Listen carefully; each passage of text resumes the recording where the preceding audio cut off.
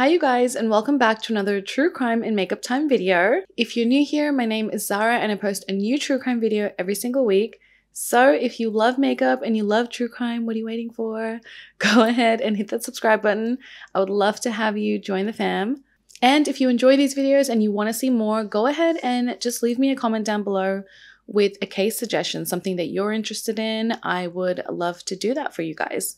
And you guys have been so awesome, leaving me so many case suggestions. So I've really been like opening my eyes to like new cases and stuff. So I really enjoy it, and I wanted to say thank you and keep them coming. And yeah, I love our little community. So for today's case, I think it was Instagram. Was I on Instagram or on the internet? I think it was Instagram. And I was like scrolling through like true crime or something like that, and I came across like this like Just Facts or something article about Ian Brady and Myra Hindley. And then I was like scrolling and then I like lost it, and I was like, wait, what? And like I just read like a couple things about it, about this case. So I ended up just writing the names down, and I was like, I want to research more about this case because that little article that I read was interesting. So when I delved deeper into the case, I was like, oh. So let's buckle in and prepare for this crazy couple. Myra Hindley, at one point, was actually known as the most evil woman in Britain, which I don't know if she was, but that's what her label was. And this case takes place in the 1960s, and Myra Hindley, till this day, still sort of blames everything on Ian and just says that she was manipulated and that her lover made her do it. So where does the truth lie? So Myra Hindley was born on 23rd July 1942 in Cromsall, United Kingdom. And she was the first child of Bob Hindley and his wife Hetty. Bob served in like a parachute regiment or something for World War II. So he was absent for a majority of Myra's, like the first 3 years of her life. And when he returned home from the war, him and his family ended up moving into a 2-story home on Eaton Street in Gorton. When Myra was 4 years old, her parents had another daughter, Maureen.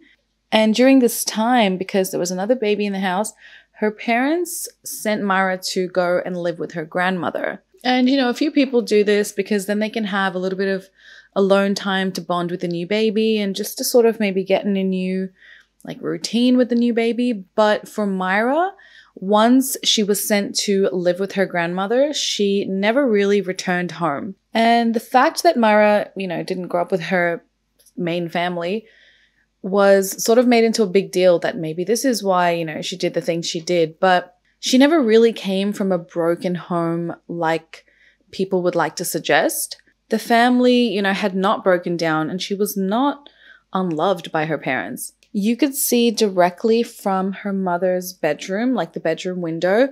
If you stood at the bedroom window, you could see directly into the grandmother's bedroom window. So they were living really close together, but I guess they just never really lived in the same home. And I wonder why, but maybe because it was easier for Myra's grandmother to raise her for the parents. I don't know. Their family was an ordinary Manchester, you know, working class family. And her father was pretty stoic, and he, you know, enjoyed a drink here and there, but that was really common back in that day anyway. Although Myra struggled in primary school and she actually failed her year 11 exams, when she moved to Ryderbow Secondary High School, which was a pretty modern school for the time, she was known to be, you know, one of the most intelligent students in her class with an above average IQ. And she always earned really good grades, but her attendance record was really poor. And that was mainly due to the fact that her grandmother was pretty lenient on her. Like, she let her, you know, just not go to school so that she could spend time with Myra at home. As Myra grew into a young woman, she was known to be pretty aggressive. As Myra grew into a young woman, she was known to be pretty tough and pretty aggressive, and some even considered her to be like pretty masculine. She had a low and husky voice, and she was often mocked because of the shape of her nose. And she was even given like a really mean nickname by like students in her class, where they called her square ass, which is so mean. But they called her this because she had really broad hips. But despite this, as a teenager herself, Myra took a number of children and teenagers under her wing. And she was actually also known as a pretty responsible babysitter. When she was 15 years old, she befriended a 13-year-old boy named Michael Higgins, but he ended up dying in a reservoir and he drowned there. And for years, Myra just felt a tremendous amount of guilt because she hadn't been there when he drowned. And she felt that if she was there, perhaps she would have been able to, stop his death from occurring. And she felt this because she was a really strong swimmer. So she felt like, if I was there, I would have saved him from drowning in this reservoir. So when she was 18, she got a job as a typist at Millwards, which was a chemical distribution company.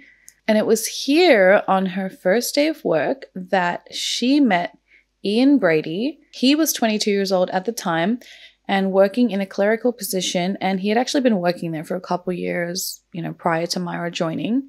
Myra became infatuated with Ian. He had like this pompadour and he was a bad boy. She said that when she first met him, she was just like struck with his beautiful blue eyes, his dark hair. And she says he was one of the first boys that she had ever met in her life that kept like manicured fingernails. I feel all boys should keep their fingernails. I feel everyone in the world should keep their fingernails pretty clean. That should be normal.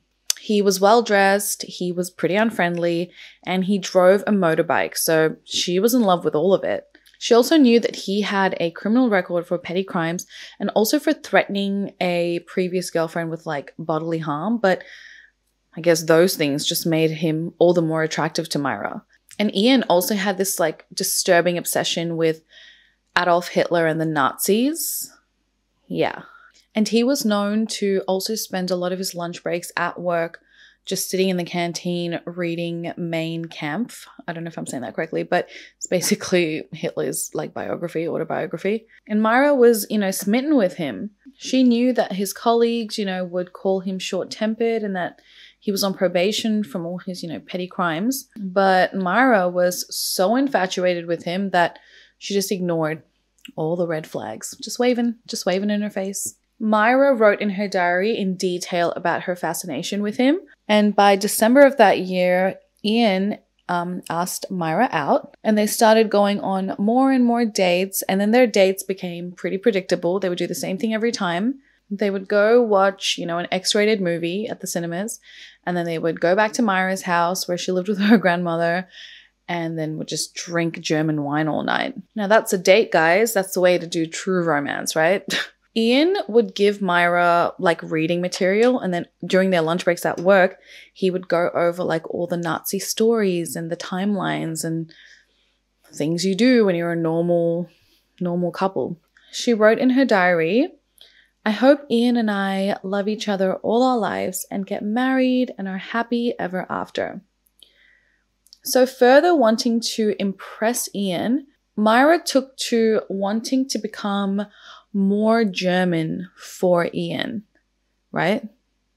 Because that's what you do. So she would wear short waistcoats, high-heeled boots and short skirts. She got rid of her brown hair and she bleached it platinum blonde, and she wore red lipstick, in order to look more Aryan to please Ian. She just adopted, his way of thinking, his way of life, and she even became antisocial like Ian. She later wrote a letter about Ian and his persuasion, and I want to read it to you guys. She wrote, "Within months, he had convinced me that there was no God at all.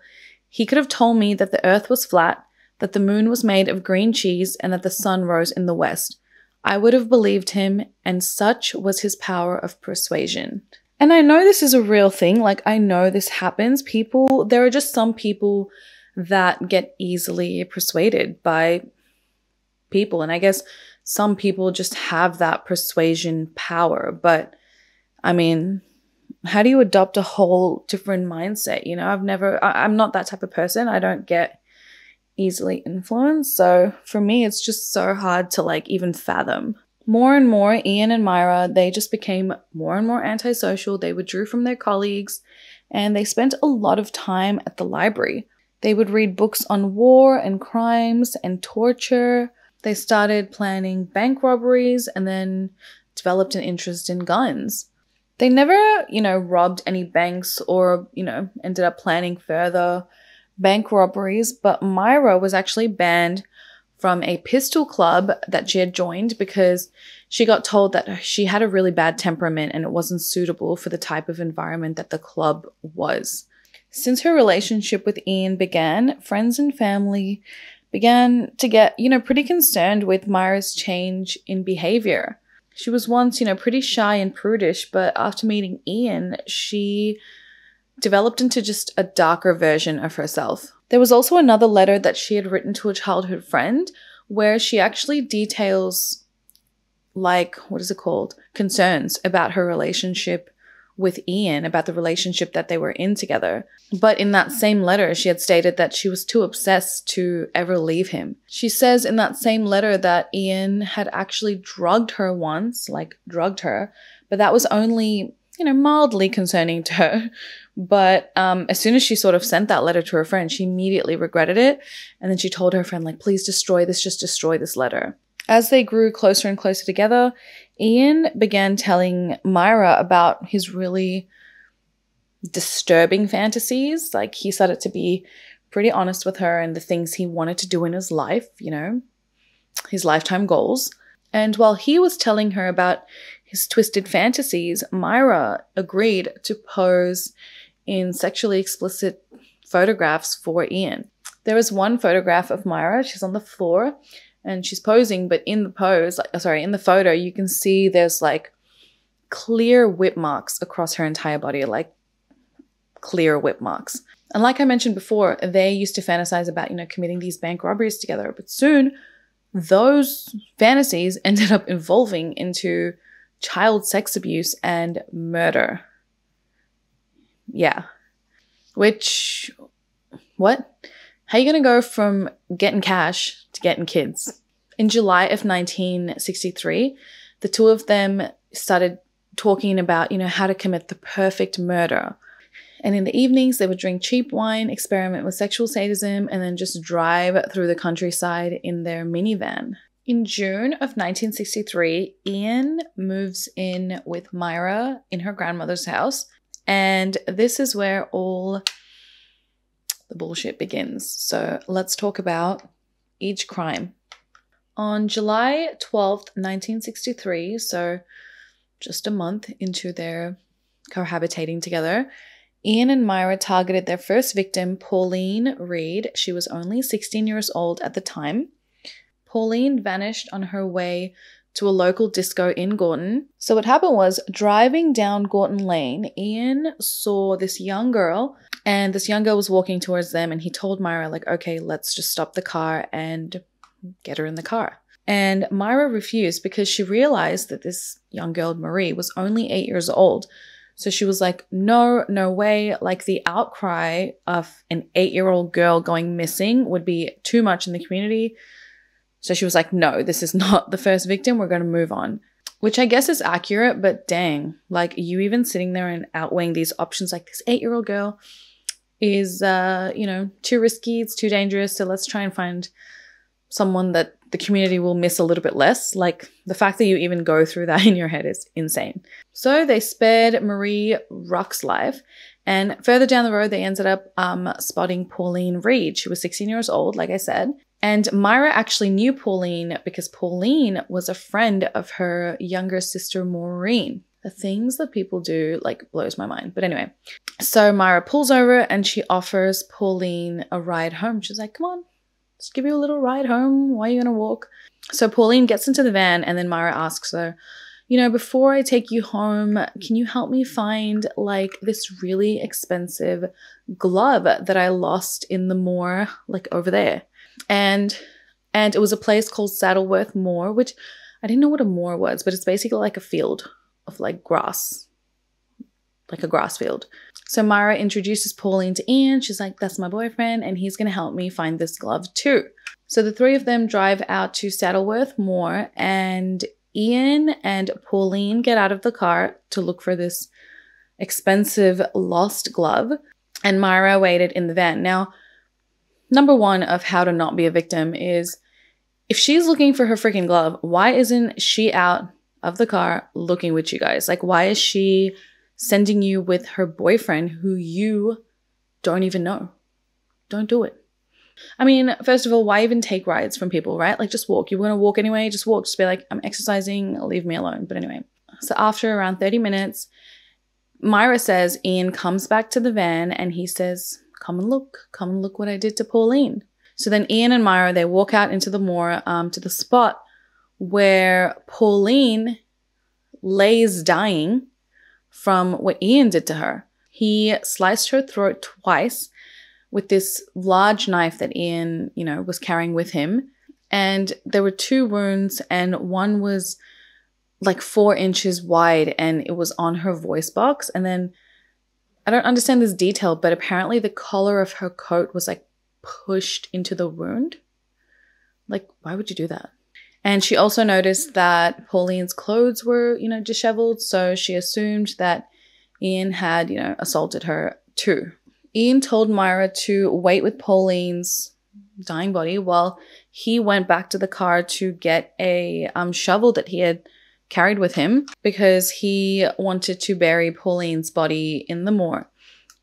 So once they, buried her body and they're on their way back home, as they're driving back home, which is horrible, they're driving back home and they pass Pauline's brother and mother, Joan and Paul, who were out in the streets searching for Pauline. So she had been missing for a couple hours, I'm guessing at this point, or maybe a few hours even. Probably takes a while to bury a body. And this freaking insane couple sees her mother and her brother looking for Pauline, and then knowing what they had done to Pauline, they were just like, they just kept driving. Like the guilt, if I had ever, like, not that I would ever do it, but if I had ever done something like that, and then the guilt in me, like, would have made me just pull over and be like, she's over there. Like, I don't understand how people do this. Like, that's why there's criminals, right? Like, so then months later, on the evening of November 23rd, 1963, Myra approached a 12-year-old boy, John Kilbride, at a market, and she offered him a ride home.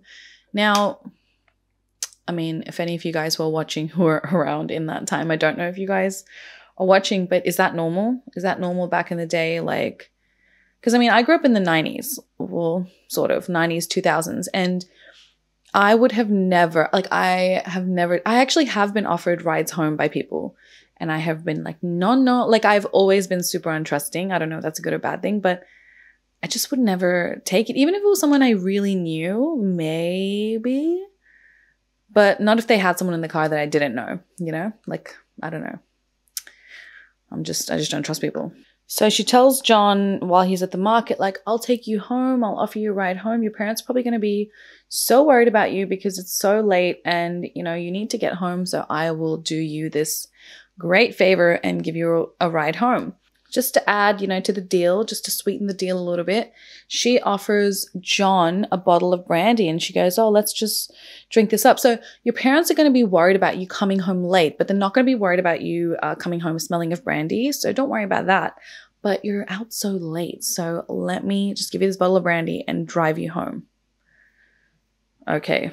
So she tells John, like, you can drink with me. And John's like, okay. And I don't know, maybe he was only 12, but, maybe he was under the impression that there would be something more. Like maybe she was flirting with him. I don't know.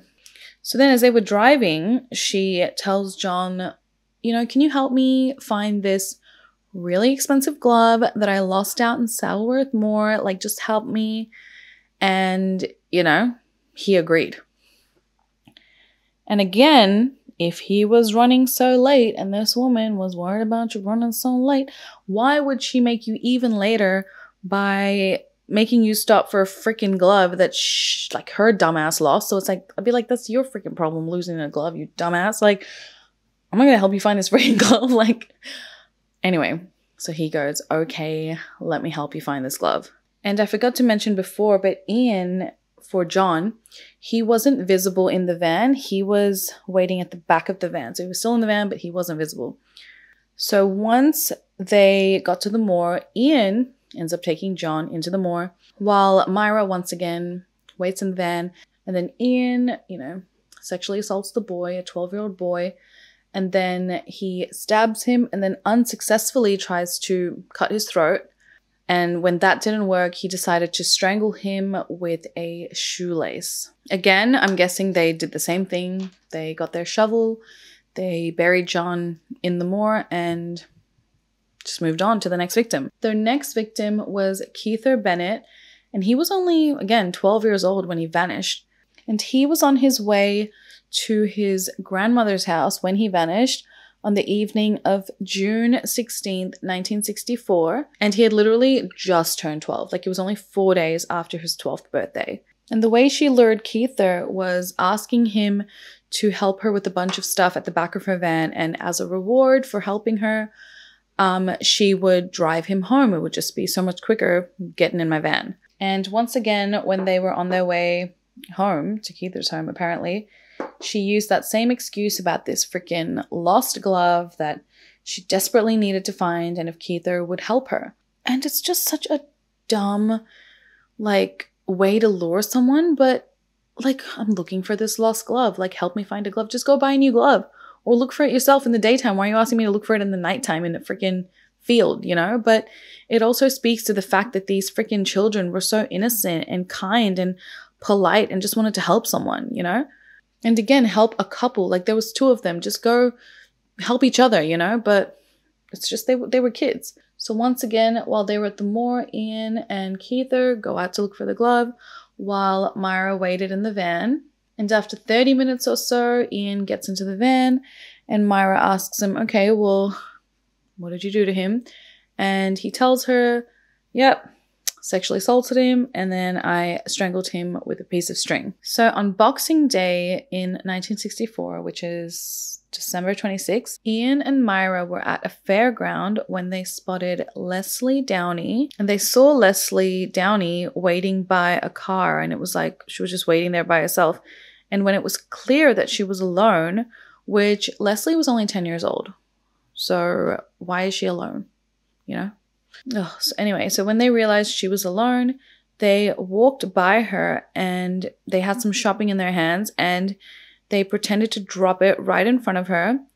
And obviously she saw it. She tried to help them. And then they said, oh, well, can you help us like put everything into our car? And then they even said, okay, while you're helping us put into the car, can you also help us carry it home, like into our house? Which again, she was only 10 years old. So she probably was just trying to do the right thing and help, you know, some people out. So once inside Ian and Myra's house, they undressed her, they gagged her, and they forced her to pose for photographs. And then this little 10-year-old girl, she was raped and killed by either a string or a shoelace. Like, there are reports that differ between the two, but either way, she was strangled. And Myra always asserts that when they got home and everything was happening to Leslie, she went away to run a bath for herself, right?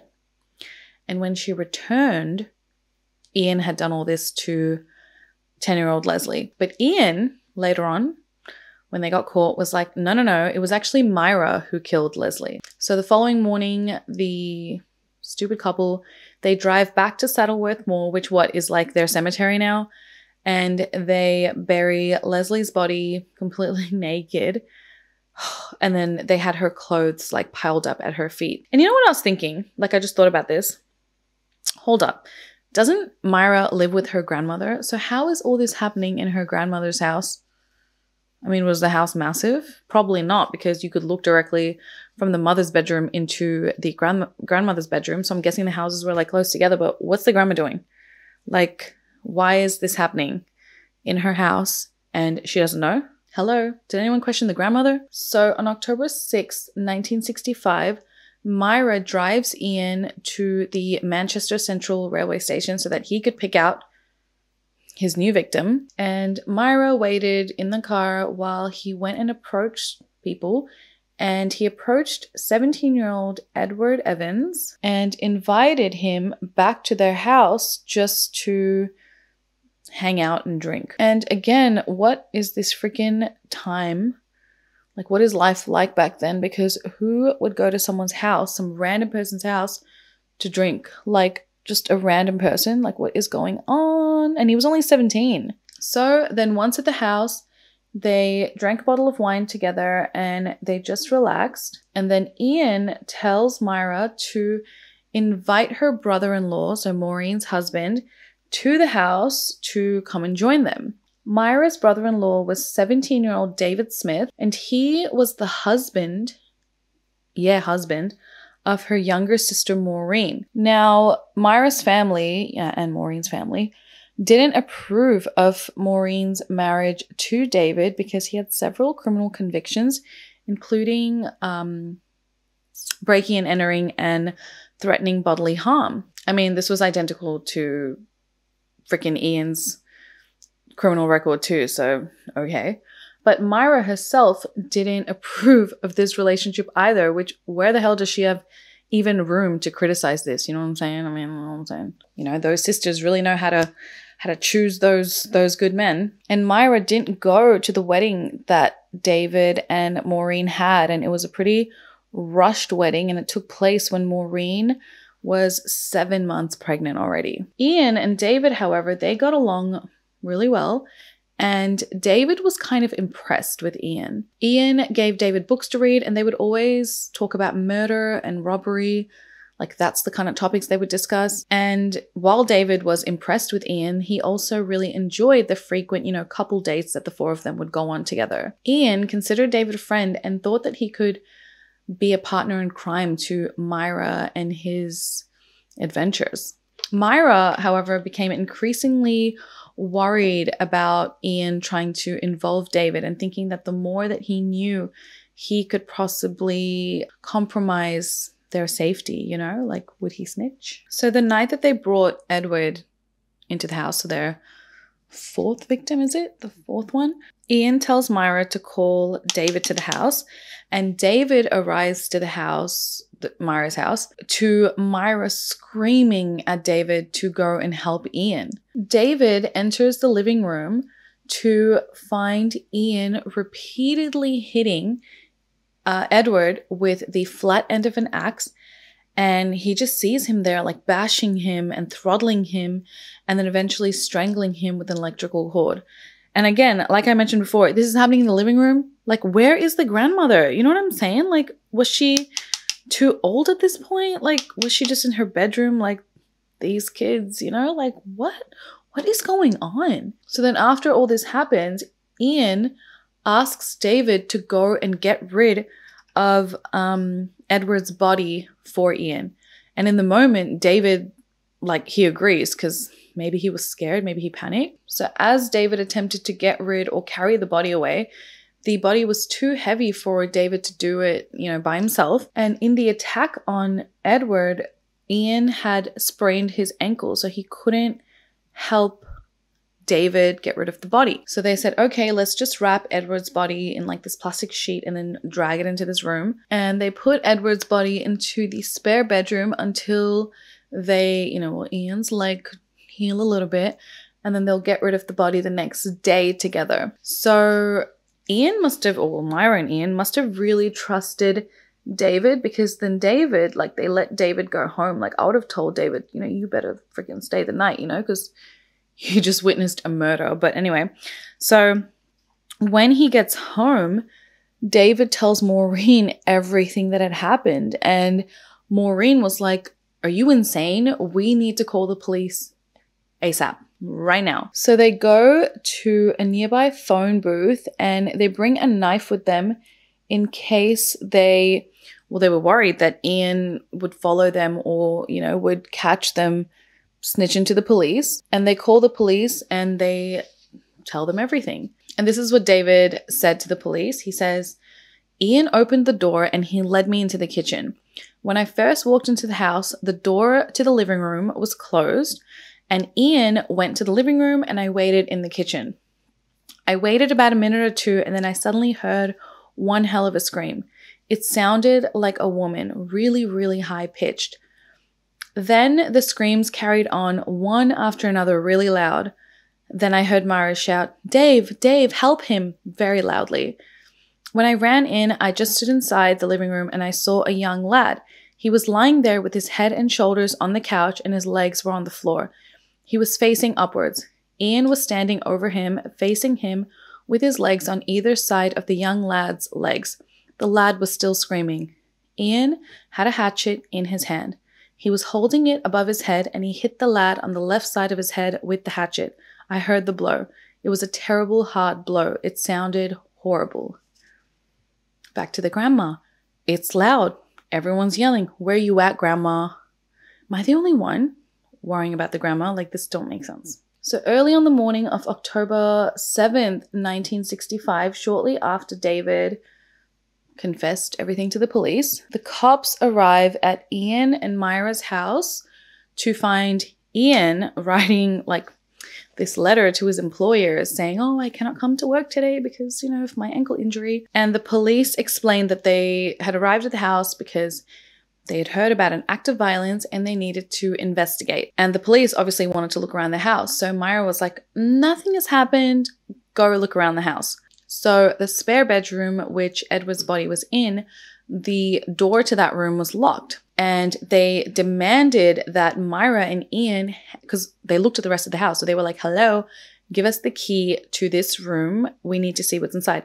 And I mean, what did they think? What did Myra and Ian think? Like, oh, this door is locked. How will we ever get in? I guess we should just move on.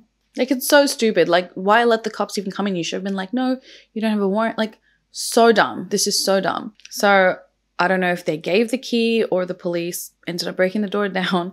They discovered Edward's body wrapped in plastic, as they were obviously going to because we're still in the house.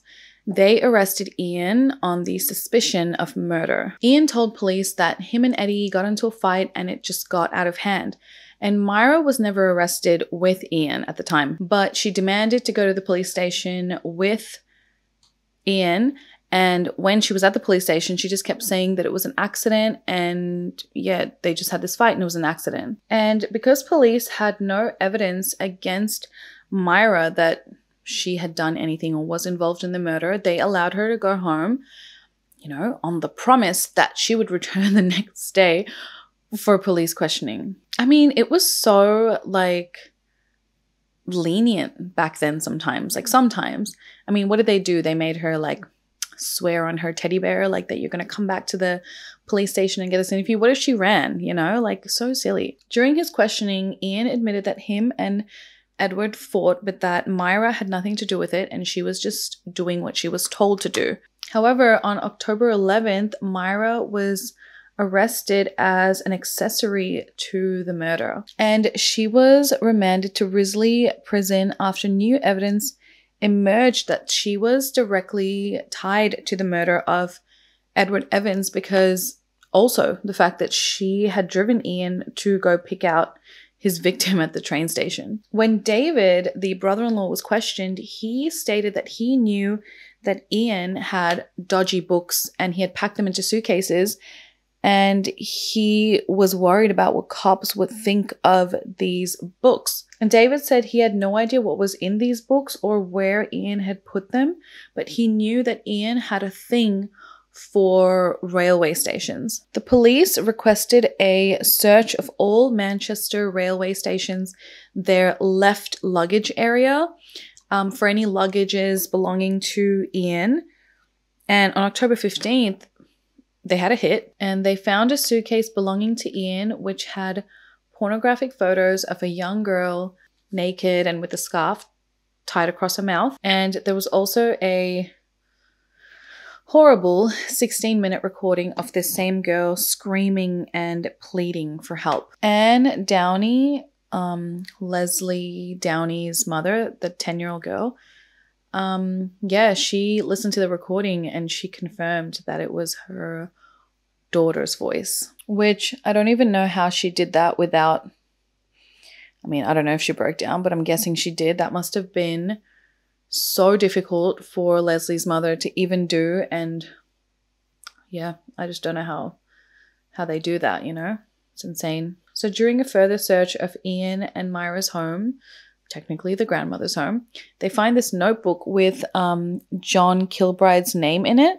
And they knew John to be an open missing persons case, and the police became immediately suspicious that Ian and Myra had everything to do with the disappearances of these missing children. A collection of photographs at Saddleworth Moor, found in the same home, directed cops exactly where to begin looking for these victims. The first body to be discovered was 10-year-old Leslie Downey, and 5 days later, John Kilbride's body was identified by his clothing, and he was too badly decomposed to be identified in any other way. Police suspected that there were way more bodies in that moor, but because winter was approaching, they decided to call the search off. Then, presented with the evidence that the police found in Ian's suitcase of, the young girl, Ian admitted to taking the photos of Leslie, but he just denied killing her. He claimed that 2 men brought Leslie to the house so that he could take photos of her, and then they left with Leslie while she was still alive.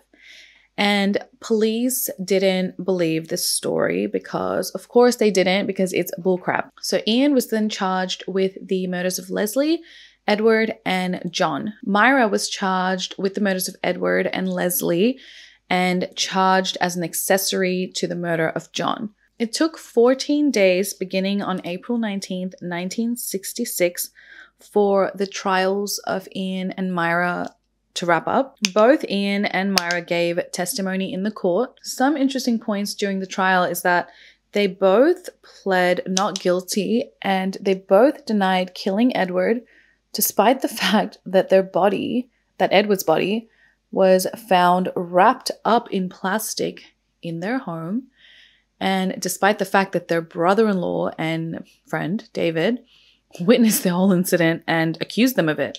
The pathologist's autopsy report stated that Edward's death was accelerated by strangulation, and Ian only ever admitted to hitting Edward with the axe, and he claimed in court, okay, if, Edward died from axe blows, then yeah, I killed him.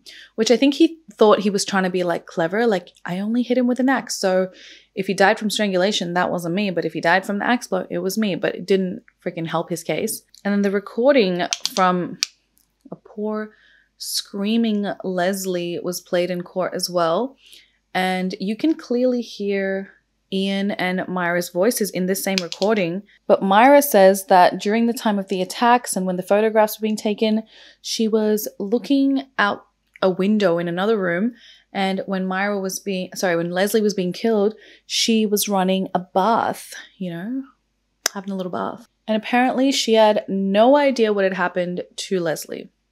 Again, she just doesn't take responsibility for any of her freaking crimes, completely trying to shift blame from herself when she helped her sick, twisted boyfriend do what he did. Whether she physically killed those kids or not, strangled those kids or not, or killed, whatever, she's 100% responsible too. She helped him. It took only 2 hours for the jury to find them both guilty on all counts. So during the time that Ian and Myra were waiting trial, the death penalty had been abolished.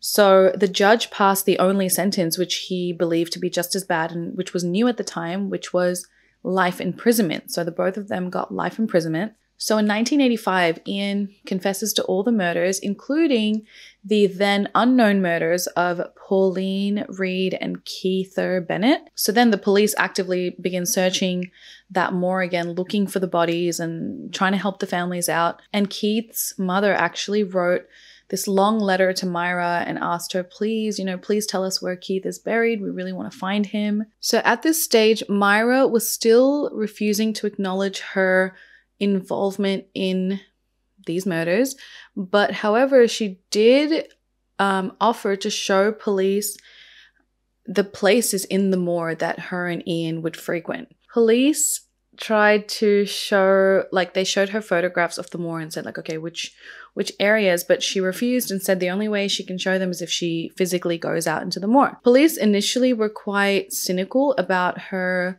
motivation in going to the moor, but they ended up agreeing to it because the chance of finding more victims was more important than, believing her crap. During her first visit to the moor in December of 1986, she wasn't helpful at all, and she even claimed that she was too traumatized from the helicopter ride to remember anything. And only a couple of months later, when she had her solicitor with her lawyer with her, did she admit to all 5 of the murders taking place. And this was her formal confession, and the confession tapes of Myra's is like over 17 hours long, which how can it even be that long? So one of the detectives on the case, his name was Topping, he believed that Myra's confession was just like a super worked,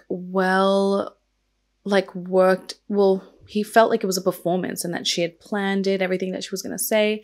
And she only told the detectives and the police as much as she wanted them to know and no more. He also added the fact that Myra always claimed to be somewhere else whenever the killings were taking place. You know, she was in the bathroom running a bath. She was in the kitchen. She was looking out this window. She was in the car. You know, she was freaking listening to some music. She was just never there when any of these crimes took place. And when apparently, you know, Edward, who was getting bashed in the home, when that was taking place, she was in the kitchen, you know, just probably preparing a sandwich. Like, so dumb. And this detective basically said that when the confession was taking place, he just witnessed a great performance as opposed to a true confession where she was remorseful. So police ended up taking Myra's confession and went to visit Ian in prison, and they wanted a confession from him too, a formal one, not just some story given to a journalist. And at first Ian was like, nah, there's no way that Myra confessed against me. Like, there's absolutely zero chance. But then when he was showing the tapes and the evidence, he was like, okay, all right, you want to play? Let's play. So he ended up giving his side of the story and his confession. And the one thing that he wanted after his confession was given, he was like, okay, I'm going to give you this confession, but after my confession, I want to be given the means to take my own life. So he wanted to just end his life after giving the confessions and being like, okay, peace out. In March of 1987, Myra made her second trip out to the moors to show the locations of the bodies. And this time she was able to show the police 2 locations where they should concentrate their searches. And she wasn't able to locate the actual graves, but she was able to remember like there were these rock formations and things like that to narrow down the search. On July 1st, 1987, a body was found buried 3 feet deep and just 100 yards from where Leslie's body was found. And this body was later identified to be that of Pauline Reed, their first victim. And I mean, this was over 25 years later. So can you imagine that poor family suffering for 25 years, wondering what happened to their 16-year-old daughter? So remember Ian, he only offered to give the confession if he was allowed to commit suicide.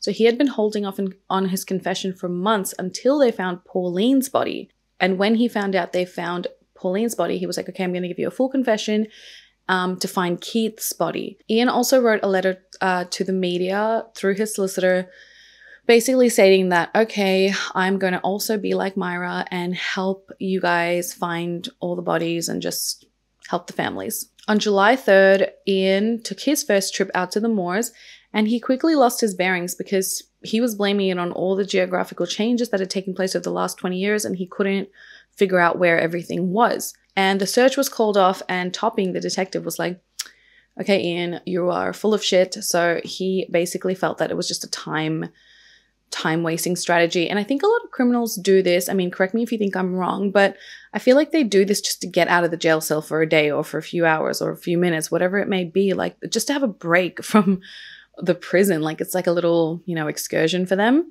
And they probably want to waste the police time so that the police takes them over and over again and again, so they get their little free times. So when the detective refused to let Ian go back to the moor for a second time, he ended up writing a letter to the media again, saying that there were 5 additional murders that no one knew about and that the police wasn't taking this seriously. And they were apparently a Piccadilly man in Manchester, a victim in the Saddlewood Moor, which doesn't make sense, 2 victims from Scotland, and 1 woman who he said he threw into a canal, but he refused to give these people's names, that woman's names. He just refused to give the names of these people, but he said there were 5 additional murders. Police aren't taking this seriously.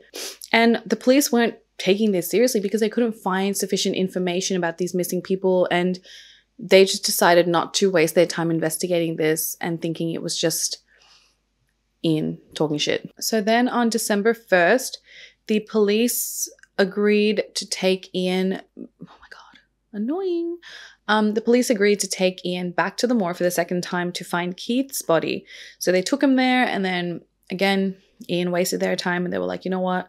We can't find the grave, and we need to call off the search for Keith. But in 2003, the police ended up putting on an operation to find the body of Keith, which is kind of insane because this was like 40 years later, and for 40 years, this poor family was just wondering what happened to their son, to their nephew, to their brother. It's just like so sad. Like, how do you move on and live normally? You know, you don't. So they used personal photographs taken by Myra and Ian, and then also used like satellite like imaging to see if there was like soil formations or disruptions, and they found nothing. And in 2009, so that's like ages of searching, they officially called it off, saying it would take like major scientific breakthroughs to even find his body because it's been too many years. As of today, Keith's body has never been found.